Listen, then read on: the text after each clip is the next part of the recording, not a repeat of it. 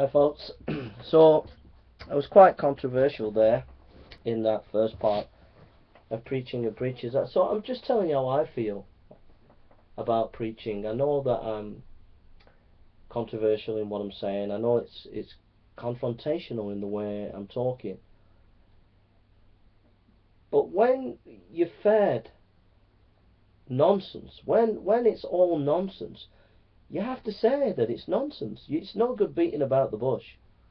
And it is nonsense. It is it is a sham that I know for sure, and I can testify in my own experience. I went to two theological seminaries, one that claimed to be evangelical and was not evangelical. But there were seminary professors there, or seminary lecturers there, that did not believe in inerrancy, and yet they claimed to be evangelical. So I'm talking from experience. And I saw the devastation that that did to a whole generation of young people. And I saw the devastation that it did to a denomination in the UK, in the Nazarene Church in the UK. I saw it with my own eyes, and I saw these young people going into evangelical churches, and I saw that they were confused, that they didn't really know what they were talking about. And I went to another seminary where it was 4 seminaries in one, and I saw again with my own eyes the hypocrisy of the mainline denominations, the Baptist, Methodist and Anglican, training their ministers, when I could see the lecturers were 100% opposed to evangelicalism, let alone weak on inerrancy. I mean, they were literally opposed to evangelicalism. Evangelicalism was a dirty word. So I'm speaking from experience. Now I know that there are some seminaries in the UK and in America, but those seminaries are few and far between compared to the vast majority of seminaries. So I've said a lot there. What I wanted to say basically is we need to get back to the Bible, we need to get back to the Holy Spirit, and so we'll read a few scriptures now. And it's about being a man of God, seeking what God wants in your ministry, hearing what God wants you to do in the ministry. And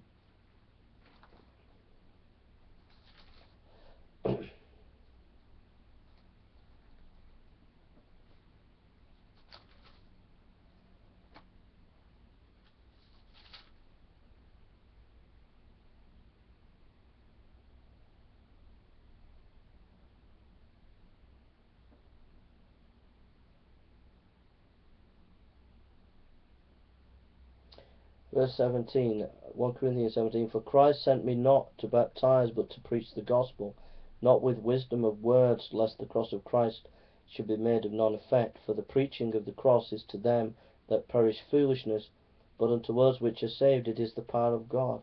For it is written, I will destroy the wisdom of the wise, and will bring to nothing the understanding of the prudent. Where is the wise? Where is the scribe? Where is the disputer of this world? Hath not God made foolishness the wisdom of the world? For after this, in the wisdom of God, the world by wisdom knew not God. It pleased God by the foolishness of preaching to save them that believe. Preaching is at the heart of the church. Preaching is at the heart of the church. And if you don't believe that, then you've got a problem with true Christianity.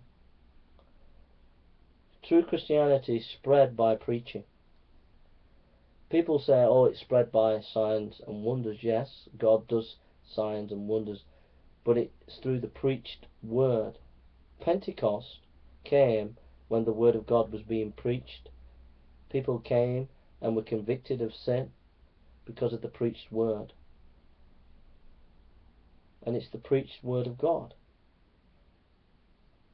And if you don't believe in preaching, you don't believe in the centrality of preaching in your church, then your church isn't going anywhere.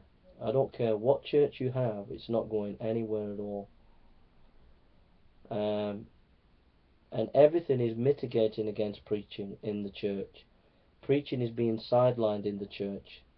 You know, people are putting more worship songs on. It's more worship. It's more entertainment. Children's services more. Anything and anything, but let's don't have preaching. And if we have preaching, let it be just for 5 minutes. It's frowned upon for someone to preach a good sermon at an evangelistic meeting. And if that's the case, then that's really, really bad. And you should be ashamed of yourself as a church and as a preacher. If you're ashamed to preach a 45-minute message or a 30-minute message evangelistically in your church, if you're ashamed of that at a special rally or a special evangelistic meeting, then there's something wrong with you. There's something seriously wrong with you and your church. You are heading for disaster. And preaching has, throughout the history of the church, preaching has been at the centre. We went into the first video. I talked a lot about the early church fathers. The Middle Ages was a time of where preaching was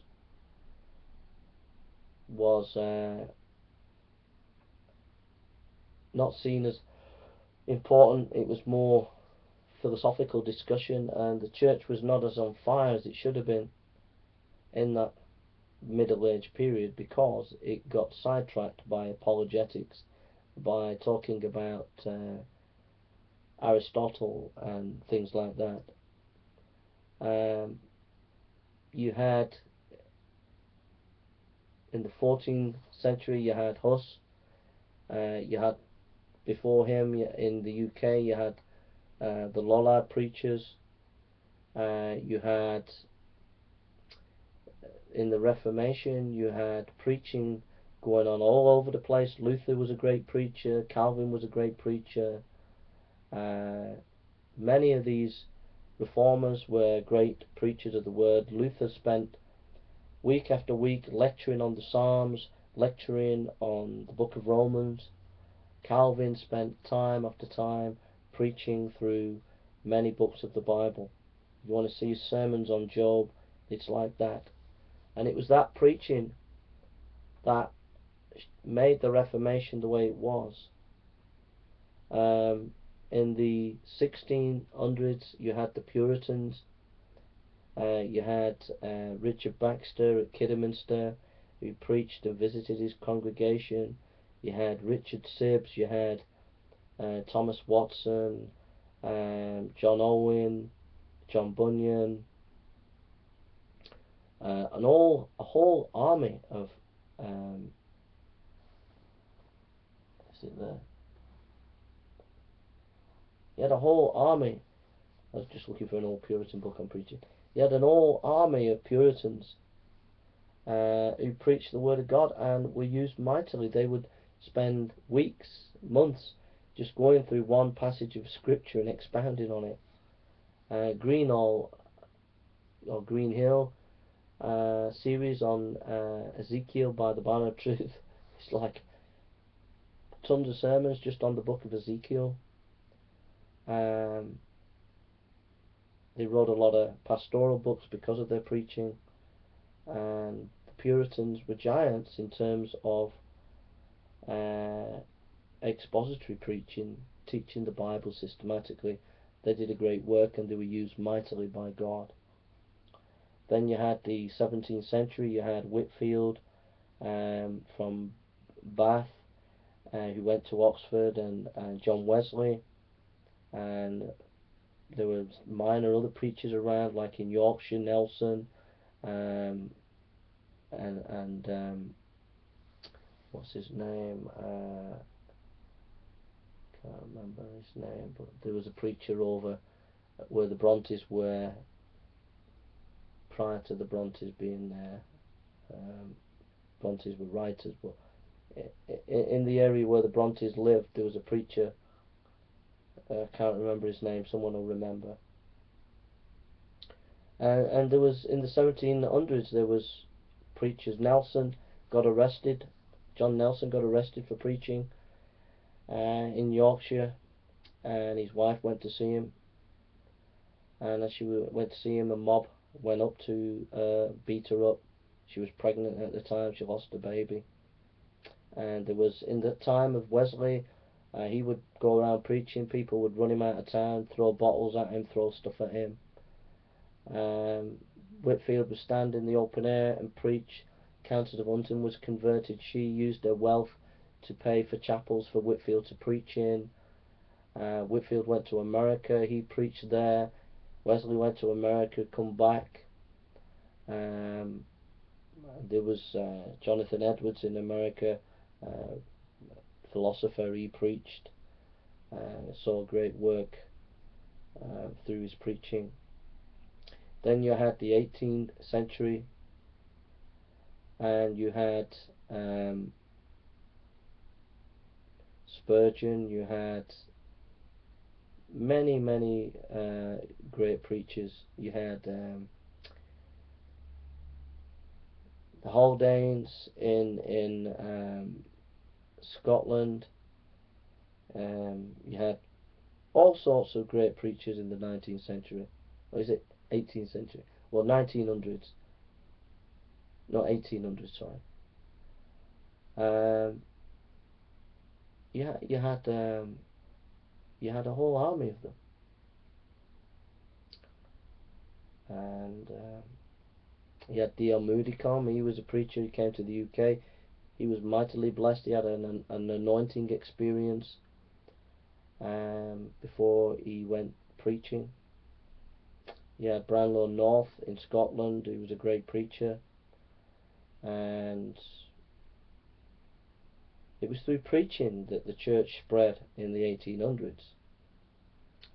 And in the 19th century, you had some great preachers. You had Campbell J. Morgan, Dr. Martin Lloyd-Jones, some great Keswick preachers like Scroggie, a lot of Brethren preachers at the time. You had some great preachers in the 50s and 60s, on both sides of the Atlantic. You had Barnhouse, Vernon McGee, James Montgomery Boyce, and many others. And today you have people like John Piper, John Bunyan, John MacArthur, and there are some preachers today. But throughout the history of the church, it's been preaching at the centre of the history of the church. Whenever the church is going to get blessed, whenever it's going to grow, there will be preaching at the centre of the work. Okay? So if preaching is not at the centre of it, then there's something wrong. There's just something wrong. Now, so that's the history of preaching, a little spotted history. Just to show you why it's central. So I just want to talk about pitfalls about that. One is histrionics. You know, if you're a young man, the temptation is, when you hear that history and you read the books about Whitefield's diary, you want to read a book on preaching, read Whitefield's diary. That will blow you away.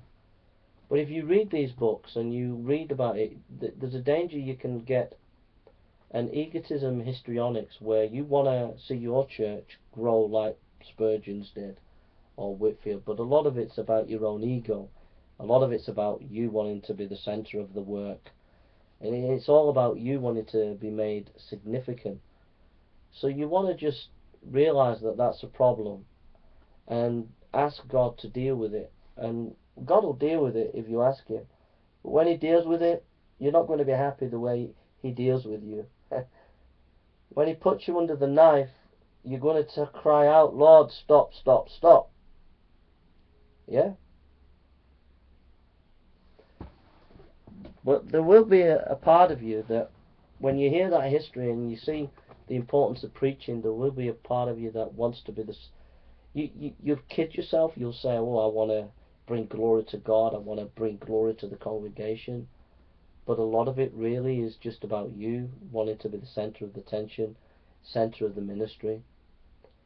But God is gracious. He knows you've got these false motives, and He knows you're genuine and sincere at the same time.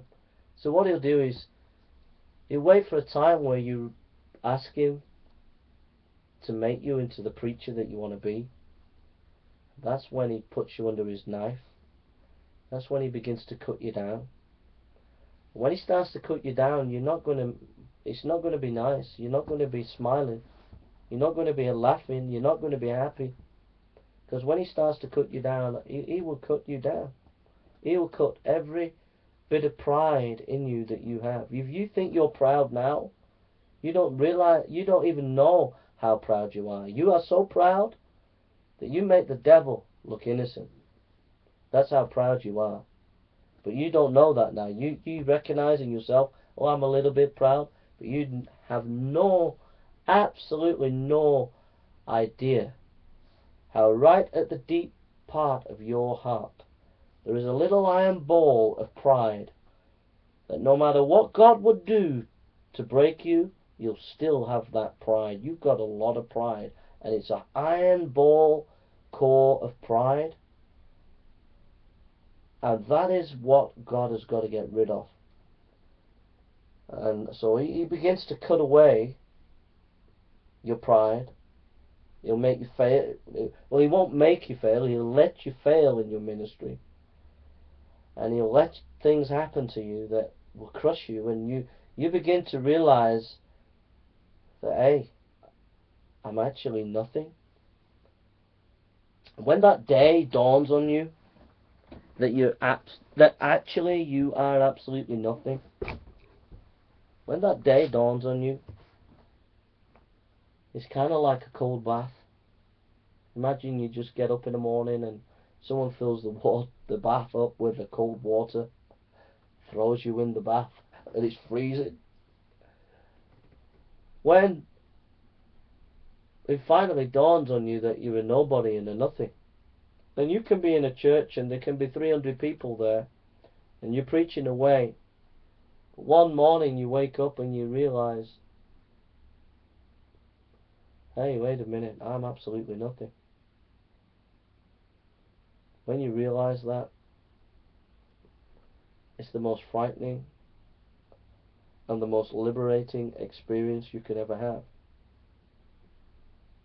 Because that's the time when you're beginning to walk in the way of an Irenaeus. That's the time when you're beginning to walk in the way of a Polycarp or an Ignatius. That's the time when you're beginning to walk the way God meant you to walk. The time when you talk about, I don't fear men. I don't fear men as a preacher. I don't fear what they say. I don't fear what they do. I'll just preach for God. But fact of the matter is, there's a lot of pride there. A lot of false motives that you haven't seen in your preaching, in your ministry. So God puts you under His Bunsen burner, and He begins to cut you down. Because you prayed, Lord, make me a preacher like Spurgeon. So God said, okay, you want to be a preacher like him? Well, you got to be like him. You got to be like him. You got to have no pride. You're going to have no pride, I got to cut it out of you. So God takes you through experiences, lets you go through experiences where you come out and you realize that you are absolutely nothing. And you realize that you were full of pride. But not only full of pride, there was a rock solid part of you that was so proud that nothing on this planet could have got rid of that pride unless God let you go through the experiences that you have gone through, so that that pride would be finally demolished in your life. And then when He's demolished it in your life, then He can begin to mold you into His image. He can begin to mold you as a preacher. He can begin to mold your ministry. Sorry about that. He can begin to mold you and use you in a way that He wants to use you, not the way you think you should be used. And that way is a painful way. It's a painful way because God's way is not man's way. God's way is that He will use you but hide you. Yeah? He will use you but He will hide you. What do I mean by that? You see, when God does a great work in a man, He uses them but He hides them. What do I mean? Well, God's going to do, when He takes that pride out of you, and you're left empty and desolate and wondering what's going to happen, how am I going to cope, where's He going to lead me, what's He going to do? When He takes you to that point, He then begins to use you. But the most frustrating thing is that it's not in the eyes of what people are expecting. It's not in people looking on and saying, oh, our pastor's done that great work. Our pastor's done a great sermon. Our pastor's done this. Our pastor's done that. You'll be doing a great work, but that people won't see it. God will hide it from them. And every now and again, God will show you what He's doing through you. He'll just open the curtain a little bit. I'll give you an example. I'll give you an example. I do a lot of street preaching now. I've been going to universities and we reach thousands of students, literally thousands. We've literally reached thousands of students. Very few people know the work that's gone on. There's nobody there to look on and say, oh, they've reached thousands of students. Oh, in that ministry, great. Because nobody really knows about it. We don't boast about it. We don't tell anybody about it unless people ask us. At the same time, God encourages you. Because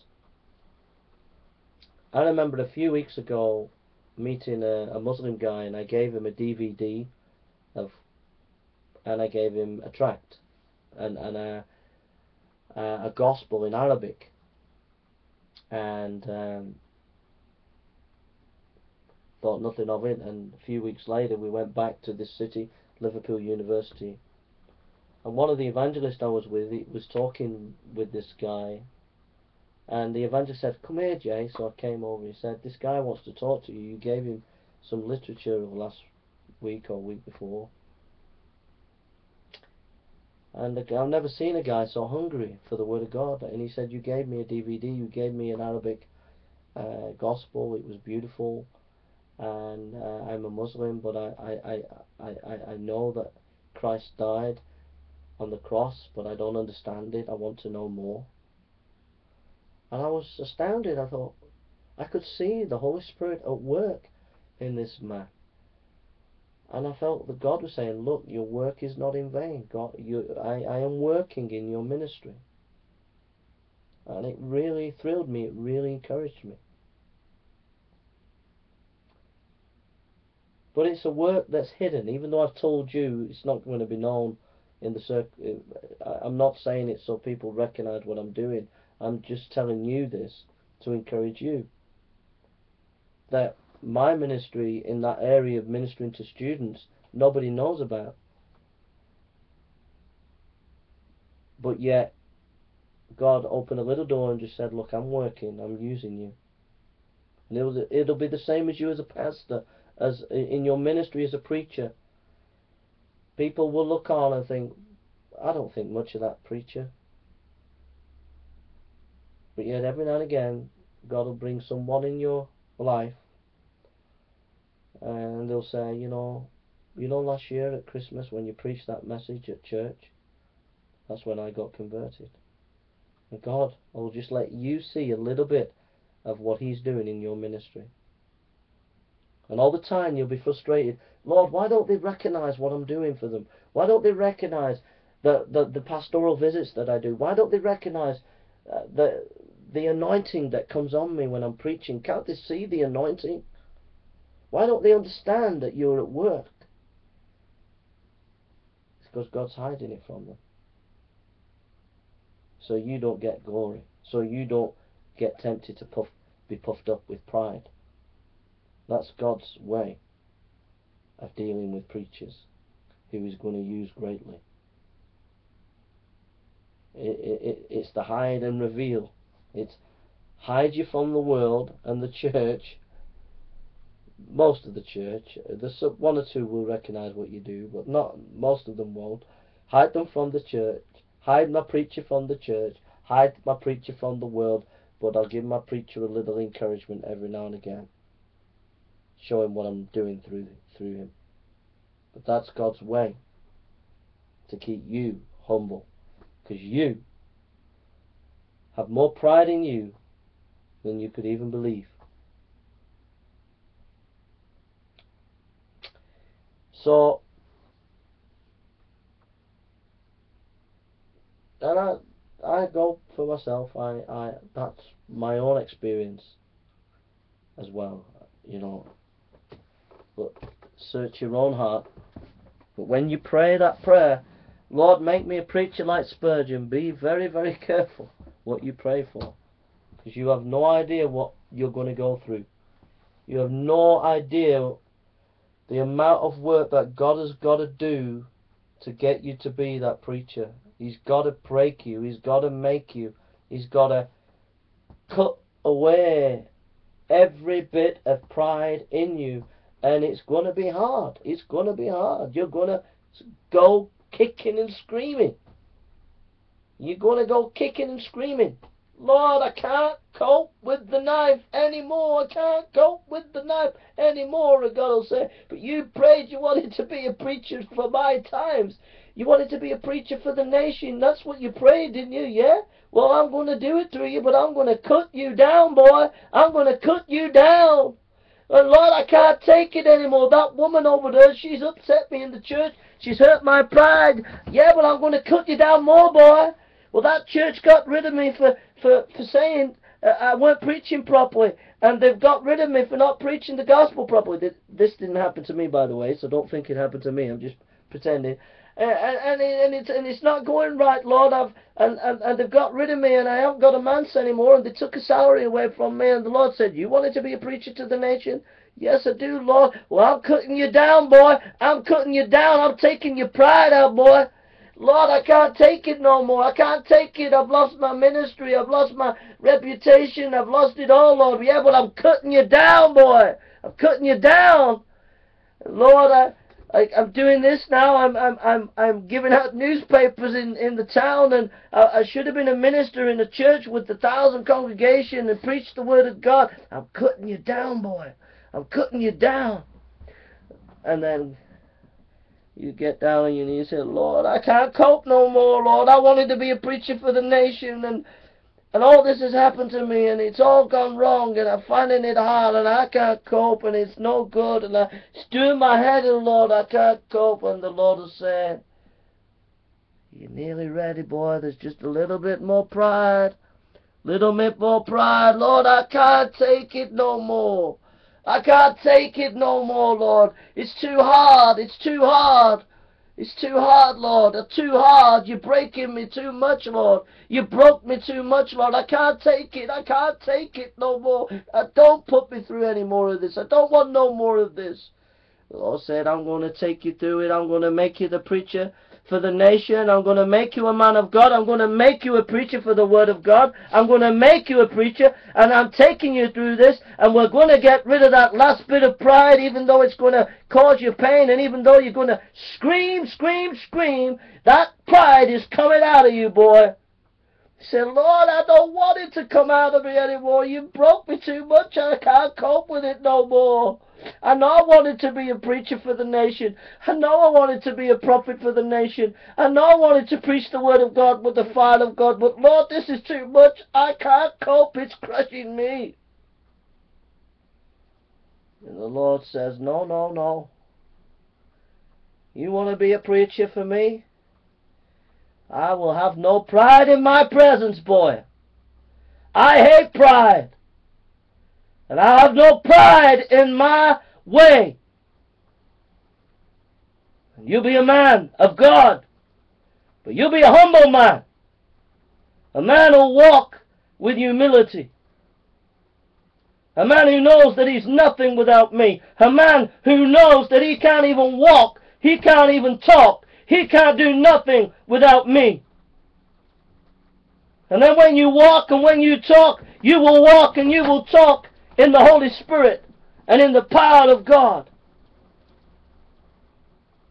Alright. Yeah, I'm just telling these folk here about preaching. Sorry. And you will walk and you will realize that you can do nothing, absolutely nothing, without me. Because I am that I am. I am the living God. And I'm the God who made Moses. I'm the God who made Elijah.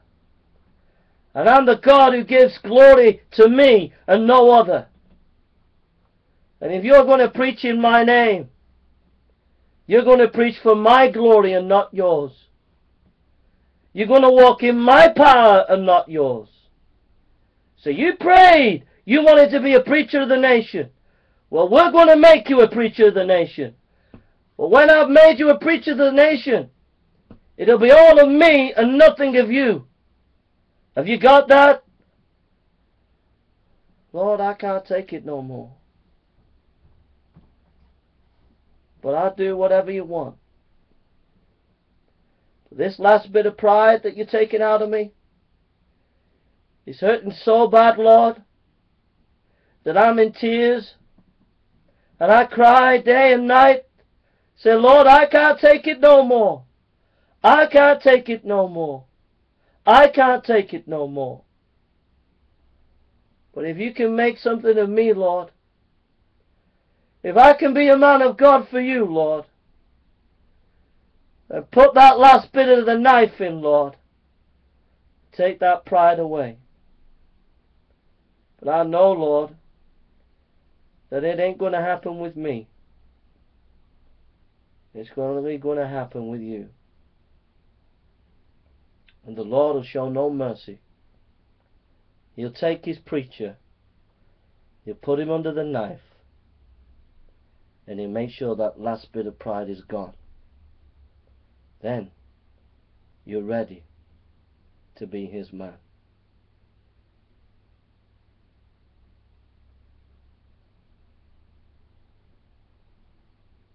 God is calling people to be preachers of the Word of God. Is he calling you?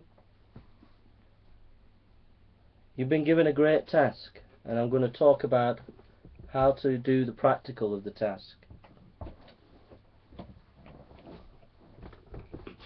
First of all, know that you're called. You are called to be a preacher, and it's God who calls you. Not man, but God. He calls you.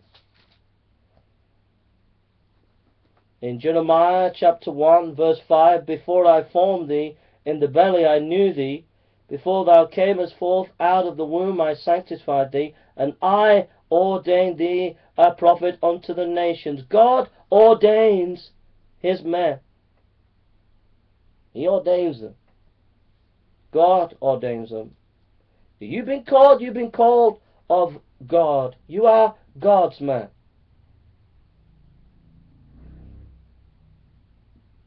You're God's man. You're not the church's man. You're not your denomination's man. You're not your wife's man. You're God's man. You're God's man. When God calls a man, he's God's man. You need to know whether you're called to the ministry. You will know whether you are called or not. You will have the divine seal of God upon you, and you will know that you are called of God. There is a seal upon a preacher, what God puts on, and that seal is in the heart. Every preacher knows that they are to preach the Word of God because they have a burning desire to preach the messages of God.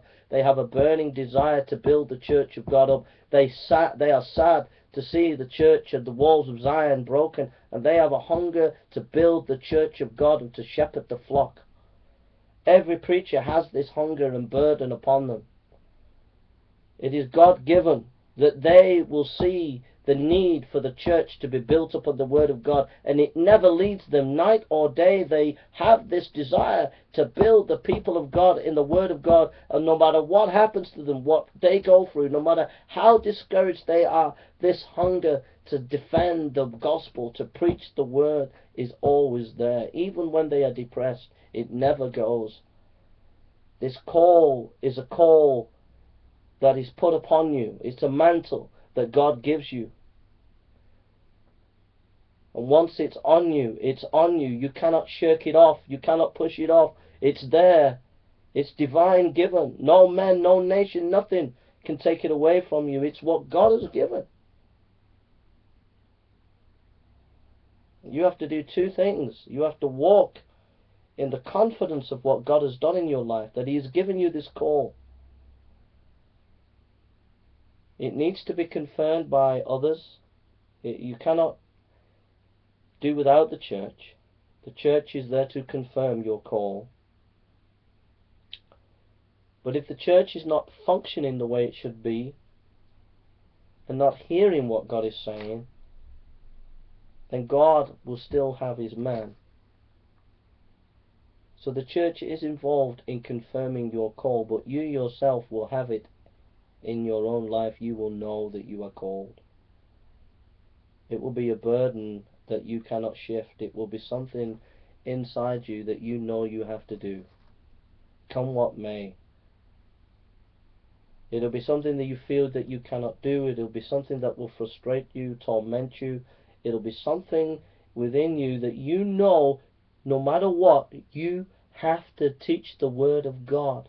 And you will not be happy until you teach that Word. And it's God that's called you to do the work.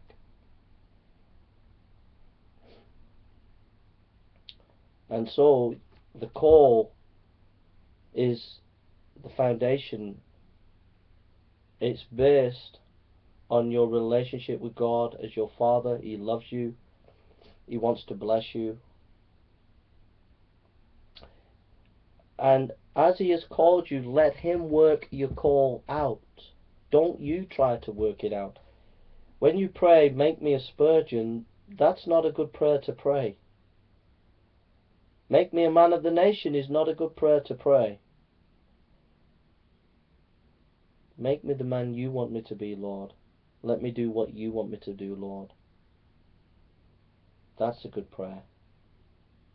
And so when God has called you, you need to let Him work out your call for you.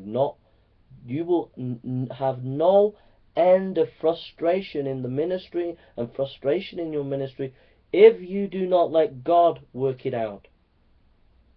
If you're working it out, what you should be doing, working it out how you should do it, you're going to be frustrated. Just be quiet and let God work. Let God guide you. Let God show you how His ministry is to be done. Where His ministry is to be done. Let Him show you.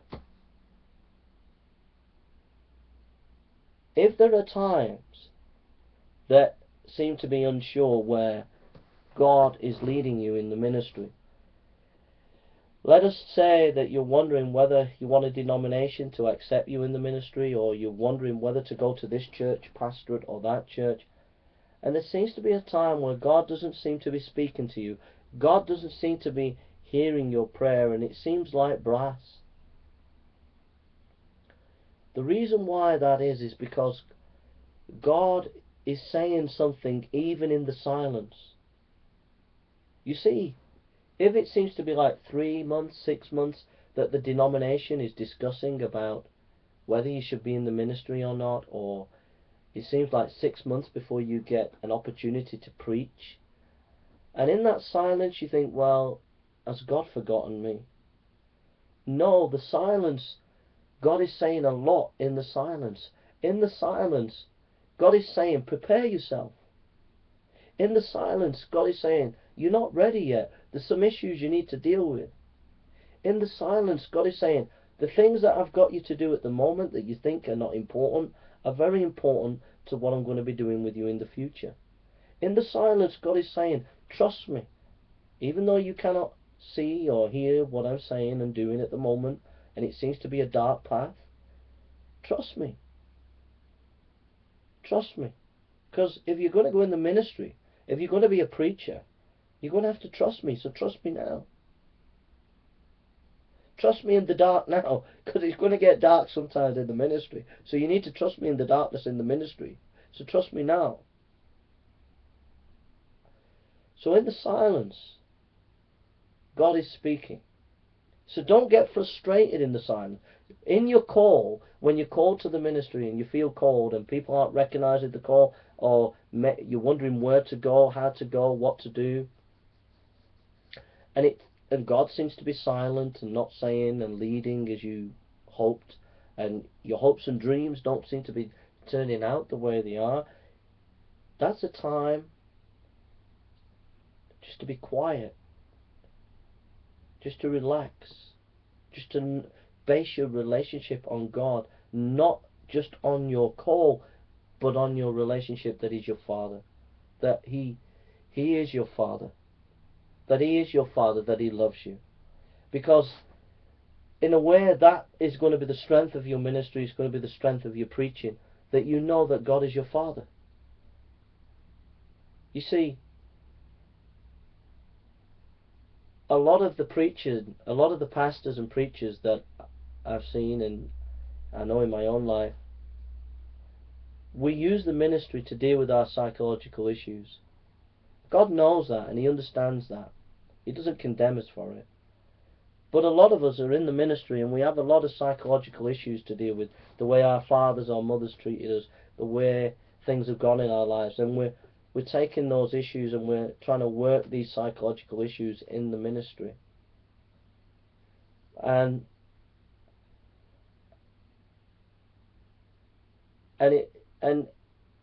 the way to deal with those psychological issues is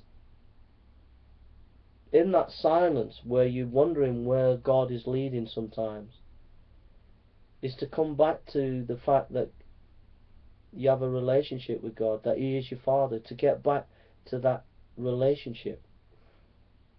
So you're called of God, but it's the foundation of the call is the fatherhood of God, that God loves you, that you're His child. And in that silence you can relax and be at peace and know that He'll lead you.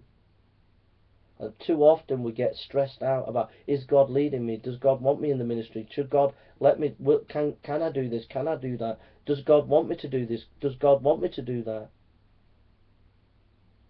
And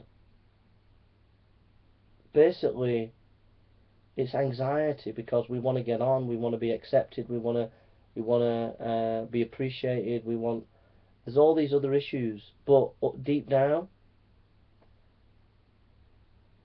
the problem is that we have to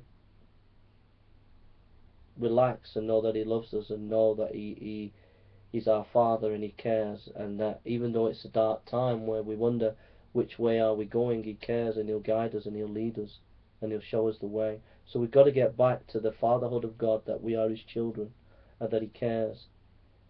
And that, so we realise that we're called, but we realise that our call is based on our relationship with God. We are children of God at the end of the day. And it's that is at the heart of your ministry and your preaching ministry and your pastoral ministry, is that you know that you're secure in the love of God through Christ. That has to be the heart of your ministry. Should be the heart of the ministry. That is the heart of your ministry, is the fatherhood of God. We turn to Romans chapter 5.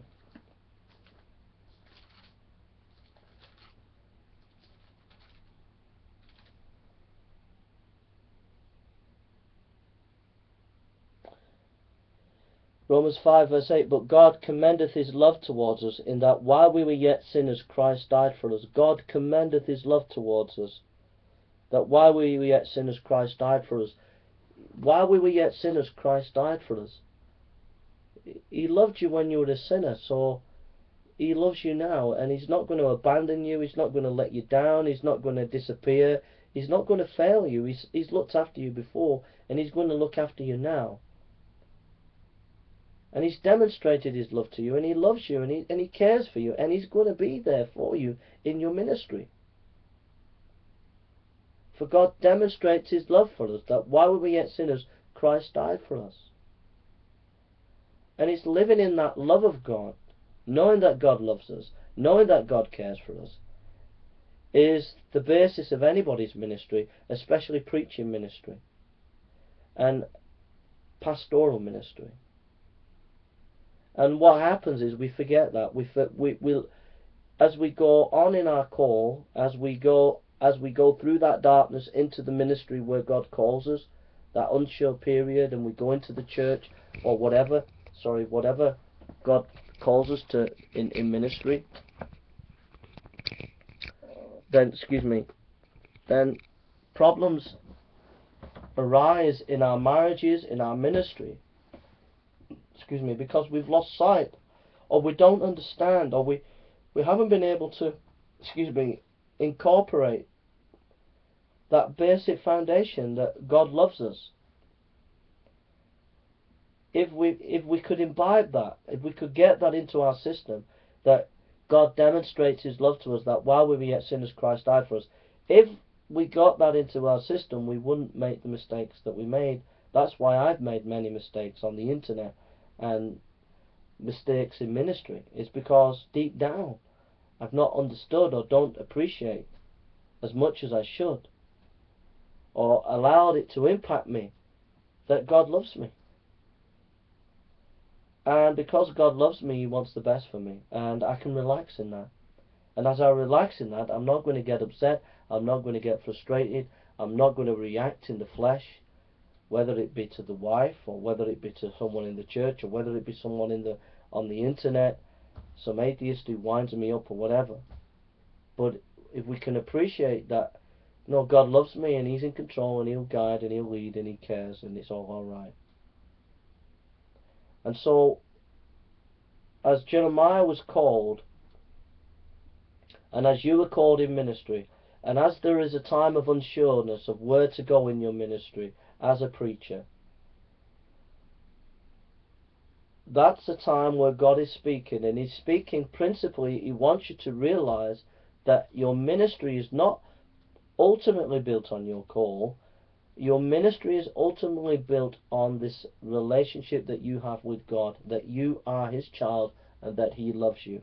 So when you go into your preaching ministry, you're not going to be a problem.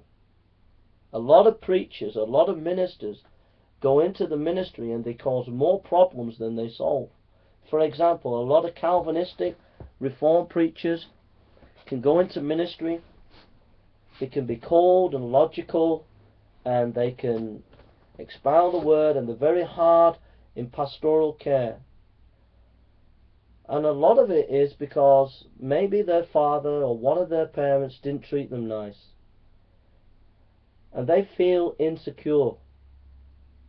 And so when they're preaching, they build a castle around them. That pulpit is a castle where it's a place where they can have authority, where they can be protected by the hurts of the world, and they build a castle around them where they can't be criticized, where they control people with their logical sermons and expository sermons and their coldness. And it's because they've not been able to relax in the love of God and realize that the hurts that happened in their childhood, God can minister his grace through that, through their life, And so when they get in the pulpit, and when they're ministering to people, they can have an openness and a warmth to people, because they are not frightened of being hurt, because they've known the ministry and the healing hand of a loving Father in God. And a lot of people go into ministry and preaching and stuff. Some preachers go because they can't make it in the real world for whatever reason. I'm not judging them, but some people can go into the ministry thinking it's a place to hide.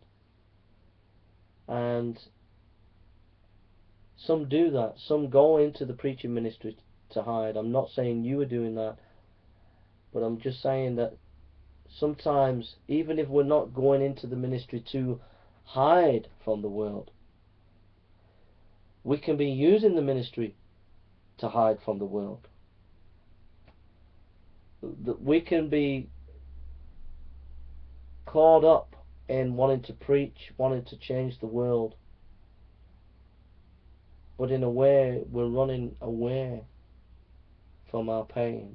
It's a way of running away from our pain, a way of escaping from the hurts and the pains that we have from the past. But God is gracious. God knows that. God knows where you're at. And all He wants you to do is just say, Lord, I have got these hurts. I have got these concerns. I have got these worries. And I want to be an effective preacher. I want to be a preacher that is powerful for you, Lord, that is making a mark for you, Lord, that is bringing glory to you. I want to be in the Spirit, Lord. But I have these hang-ups. I am screwed up in some areas of my life. Lord, through your Holy Spirit, work through me, please. Lord, through your Holy Spirit, bring healing to me.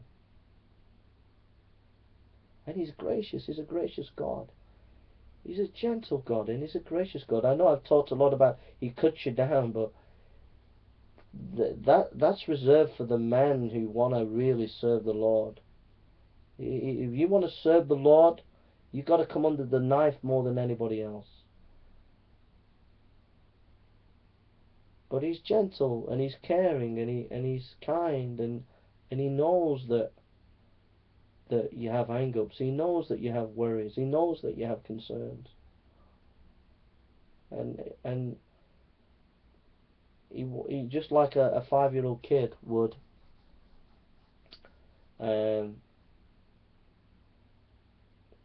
What can I say?